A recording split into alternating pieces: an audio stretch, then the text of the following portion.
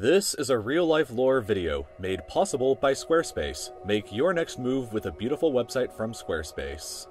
This is Earth. You live here on this planet somewhere, and everything that you've ever known is located right here. But just how small exactly is Earth when compared to the scale of the entire universe? Let's start by zooming out to where we can see our nearest cosmic neighbor, the Moon. You may think that the Moon is very close to Earth since it dominates our night skies, but in reality the Moon isn't this close to our planet, it's actually about this far away. 384,400 kilometers away from you right now on average. You could fit 30 entire Earths in between this distance, and if you somehow were able to drive a car at a constant 100 kilometers per hour speed, it would take you about 160 days to drive the entire distance. Despite this incredible distance, however, 12 humans have actually set foot here, representing the furthest away that any individual human has ever been away from the Earth, and one of humanity's greatest achievements. This is what the Earth would look like from there if you were standing there with them, and if you wanted to communicate with somebody back at home, it would take a message about 2.5 seconds to travel between you and them, since that's how fast the speed of light can travel at.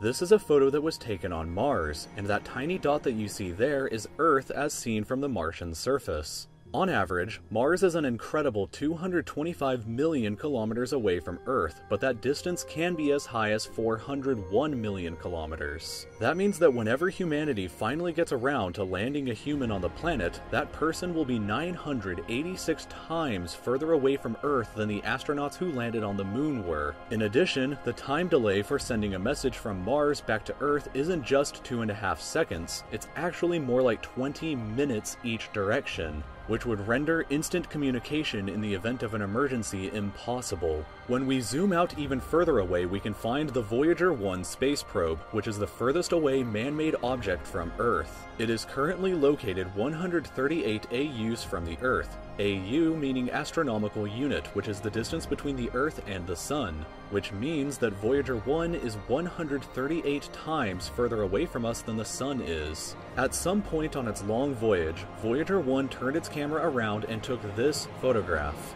It may not look like much at first, but in my opinion, this is the greatest single photograph ever taken in all of human history. This tiny, pale blue dot is Earth, and I don't think that anybody has ever said something as amazing about this as Carl Sagan when he said, "If you look at it, you see a dot. That's here. That's home. That's us. On it, everyone you ever heard of, every human being who ever lived out their lives. The aggregate of all our joys and sufferings. Thousands of confident religions, ideologies, and economic doctrines. Every hunter and every forager. Every hero and coward. Every creator and destroyer of civilizations. Every king and every peasant. Every young couple in love. Every hopeful child. Every mother and every father. Every inventor and explorer. Every teacher of morals. Every corrupt politician, every superstar, every supreme leader, every saint and sinner in the history of our species lived there, on a mote of dust suspended in a sunbeam. Voyager 1 is currently traveling at 17 kilometers every single second, but even at that speed, it won't break out of the reach of our solar system for another 30,000 years. Once we go beyond the solar system, we arrive in our interstellar neighborhood. Here we shift to the light year unit of measurement, which is the distance that light travels in a full Earth year, or about 9.461 trillion kilometers. The star Proxima Centauri here is the closest other star to us other than our Sun, but it's still 4.24 light years away from us. To put that into perspective, if it was heading in the right direction, it would still take Voyager 1 over 70,000 years to reach it. In other words, if you drove your car at 100 kilometers an hour like in our previous example to the Moon, it would take over 6 times longer than the entire age of the universe is just to finally get there, and it wouldn't even exist still when you arrived. When we zoom out even further, we can see the entire Milky Way galaxy, inside of which Earth is located right here. This yellow dot is the furthest extent of humanity's radio broadcasts throughout history, which means that any possible aliens who live outside of this range are totally unaware of humanity's presence. It's complete silence outside of this yellow dot as far as we are currently aware, but the entire galaxy spans over 100,000 light years from end to end. There are over 100 billion stars and over 100 billion planets inside of our galaxy. But you have never seen the full glory of the galaxy at night, because 99% of the stars that you can see with the naked eye are limited to this small, tiny region right here. But even this massive galaxy is nothing compared to the rest of what's out there. Zooming out even further and we arrive at the local group of galaxies, a collection of 54 different galaxies that is about 10 million light years across. But zooming out even further and we can see the Virgo supercluster, of which the local group here is just a tiny segment of. There are at least 100 other groups of galaxies just like our own local group inside of here, and the distance from one side to the other is a mind-numbing 110 million light years. But even the massive Virgo supercluster is nothing but a quiet and tiny lobe of the Great Laniakea supercluster, an enormous structure that is home to our galaxy as well as 100,000 other galaxies. The distance from one side to the other is 520 million light years, but from even there we can zoom out all the way to the entire observable universe and see that even the titanic Laniakea supercluster is just a tiny and insignificant part of everything.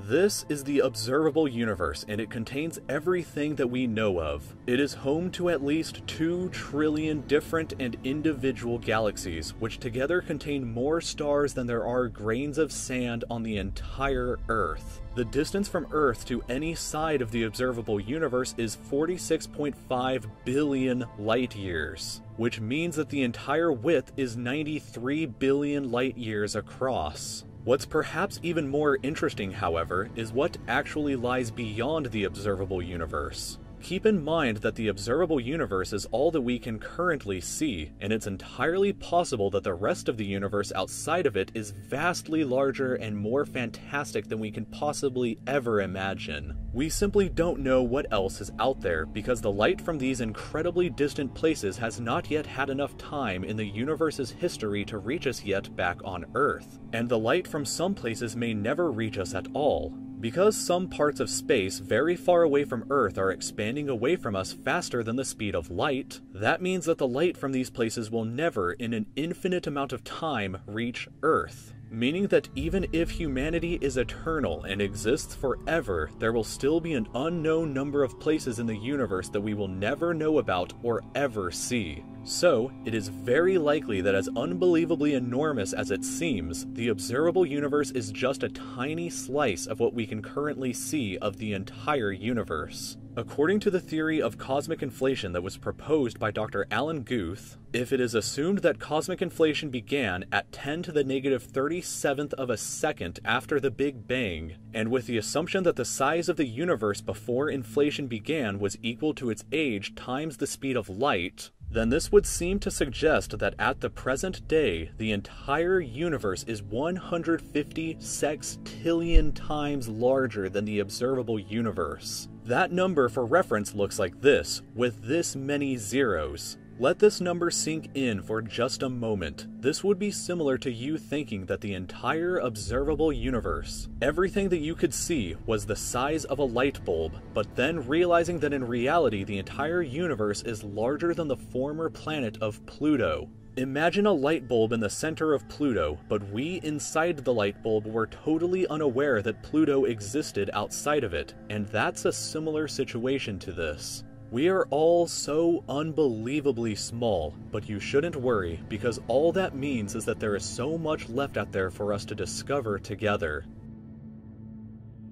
This